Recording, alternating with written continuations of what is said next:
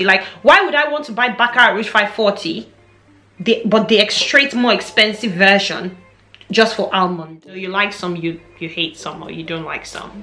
You win some, you lose some, you know, that's life. Now when I put my nose on this fragrance, in all honesty, I won't tell you what I felt it smelled like because it would be very offensive. Oud Satin Mousse didn't necessarily do it for me. Oud Silk Mousse didn't do it either for me.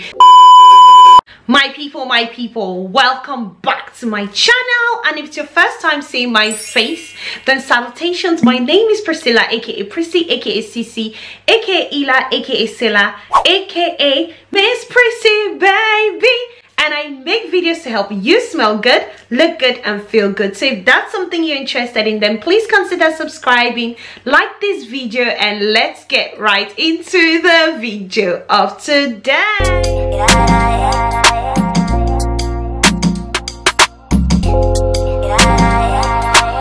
Today's video, I will be ranking my top 5 fragrances from the house of Maison Francis KurkdijIan. Now, Maison Francis KurkdijIan is a very popular perfumer.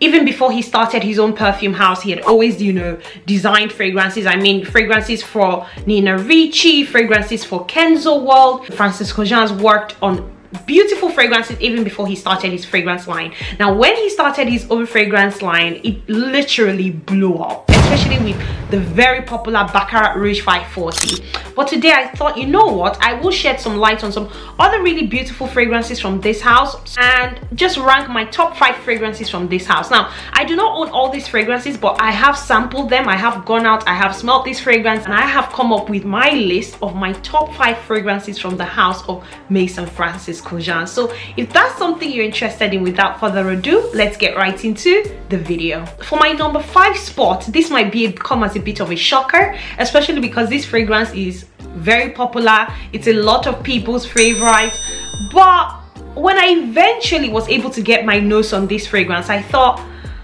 I don't know if it was because there was a lot of hype around it, and so therefore there was an anti-climax for me when I eventually was able to sample this fragrance, or maybe there are just other fragrances in my collection that already give me this vibe, and so therefore this fragrance wasn't necessarily meeting up to the standards.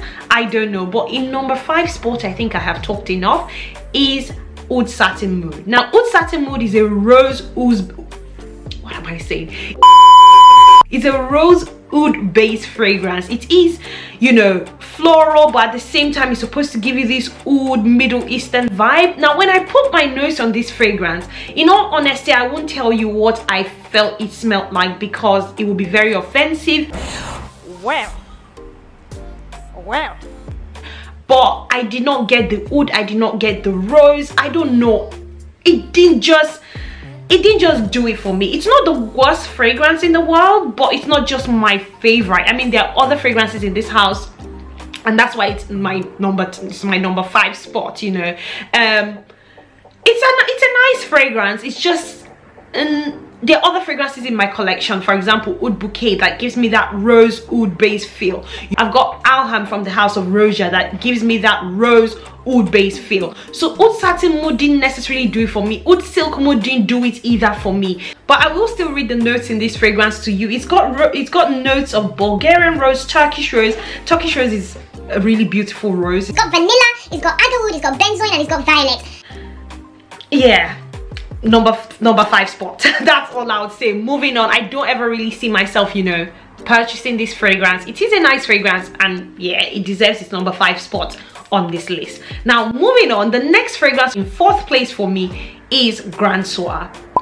And Grand Soir is an amber based fragrance. I do love amber vanilla fragrances. That's my juice. I do like my floral fruities, I do like my amber vanillas, but this fragrance, to my nose, it leans more masculine. I don't own this fragrance, but again, I have sampled it, and when I sampled it, it did lean very like masculine to my nose. And also there are also some other fantastic amber vanilla fragrances that I would reach for before I reach for this fragrance. So there's no point purchasing it and just keeping it with me and not using it, you know, especially seeing as fragrances from this house are not the cheapest.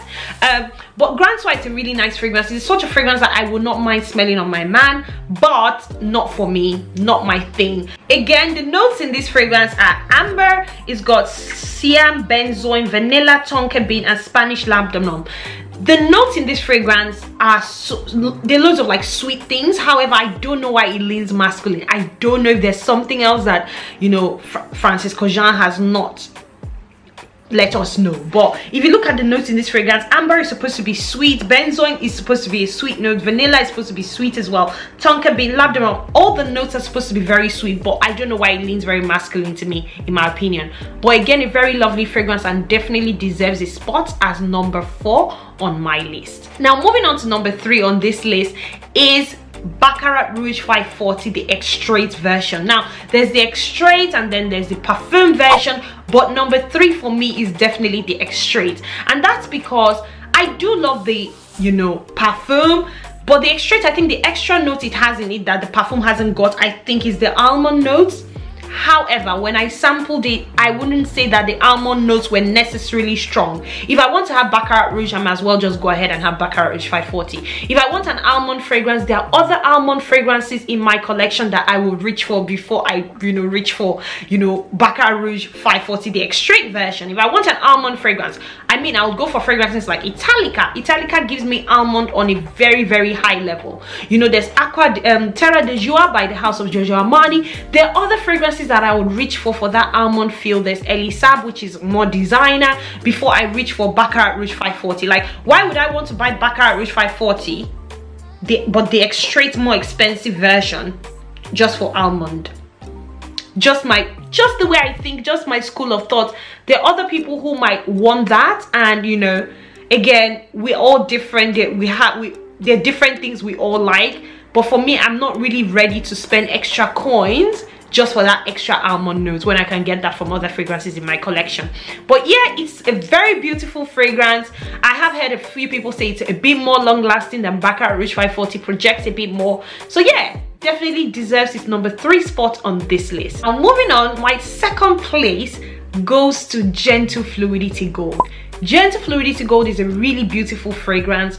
It is a very nice smelling fragrance. However, not the most long lasting again, but it is a beautiful scent. It's got a very beautiful scent. Again, it's an amber vanilla. I think Maison Francis Kurkdjian does amber vanilla fragrances really well. I mean, he's got some really beautiful rose fragrances as well. I mean, there's A La Rose, which is rose based. Oud Satin Mood, like I said, had rose in it as well. Gentle Fluidity Gold is a beautiful fragrance. I've actually got that one in my collection, so I'm just going to show you right here. I have it in the 35 ml. It comes in the 35 ml, in the 70 ml, and I think it also comes in the 200 ml. It's a really beautiful fragrance, nice smell, very soft, you know. Yeah, very soft, not the most projecting fragrance. I personally would wear this all year round, but again, I think this fragrance sometimes needs the heat to make it to project a bit more. But it's a really nice fragrance. I can see myself layering with other fragrances. Really nice, you know, spicy kind of, not the most spicy, but a bit spicy, a bit sweet, really nice vanilla fragrance. Now the notes in this fragrance are vanilla, amber, musk, woodsy notes. It's got juniper berries, nutmeg and coriander. So it's got that vanilla, amber there mixing up with the nutmeg, which is spicy. I don't know if coriander is a spicy note, and then it's got some juniper berries for a bit of fruitiness. It's a really beautiful fragrance and definitely deserves its number 2 spot on this list. Moving on to our number 1 fragrance.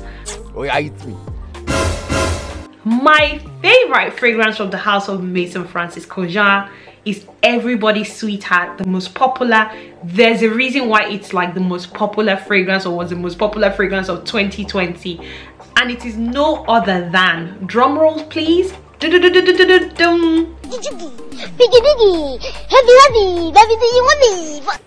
Baccarat Rouge 540. Like, to me, my perfume collection would not have been complete without this fragrance. Probably a bit because of the hype, because it's popular, because it's nice, because it's a classic. I will always want to have this in my collection, whether I'm wearing it or not. It's a really beautiful fragrance, sits very close to the skin. Loads of people get anosmic to this fragrance. You wear it, can you smell it, can you not smell it? You know, it plays hide and seek. I have a whole video on my channel dedicated to just this fragrance, so I'm not going to go into depth about it, but there's a reason why it's number one. You know, there's a reason why it's very popular. There's a reason why there's so many dupes of this fragrance. It's very easy to wear. It is an amber vanilla fragrance. It is sweet. It's an all year fragrance as well. It's a fragrance that you can wear any time of the year, hot, cold, you know, snowing, winter, autumn, whatever. You can wear this fragrance. The notes in this fragrance are saffron, jasmine, amberwood, ambergris, fair raisin, and cedar. Beautiful fragrance. Again, I don't know if it comes in the 35 ml, but I know it comes in the 70 ml and also comes in the 200 ml. The major difference between this and the extrait version is because the extrait version has got the extra almond note. If not, I don't really see any difference. This is sugar. It's so sweet. It literally reminds me of the time when it came into my collection, which was I think sometime in November last year. It is such a sugary, like imagine like you're boiling sugar. That's what this fragrance smells like. There's so many dupes for it. I mean, there's Ariana Grande Cloud. I've heard that Burberry has smells like this as well, but really beautiful fragrance. So yeah, there you have it, guys. Those are my top 5 fragrances from the house of Maison Francis Kurkdijian. If I had to put a 6th place, it would be A La Rose. I'll throw in A La Rose in there as number 6. But yeah, those are my top 5 fragrances from the house of Maison Francis Kurkdijian. Go ahead and let me know how you rank these fragrances, how many you own from the house of Maison Francis Kurkdijian, how you rank them, what's your favorite Maison Francis Kurkdijian fragrance. Go ahead and let me know in the comment section. I'd like to hear from you. Also, go ahead and let me know what you think about Oud Satin Mauve. Do you love it? Do you own it? You know, what do you think about it? Because I'm not on the fence on that fragrance. That's a fragrance I certainly I'm not a huge fan of. But yeah, anyways, that's the thing about fragrances. Sometimes you don't necessarily like a fragrance, but there might be other things from the house, from that same house, that you like. You know, you like some, you hate some, or you don't like some. You win some, you lose some. You know, that's life. But anyways, go ahead and also do all of that good stuff, guys. Like, share, and subscribe, guys. Please like, please share, please subscribe. And also, like, see you again in my next video, because I look forward to seeing you again in my next video. Stay beautiful, stay blessed. Hi and bye.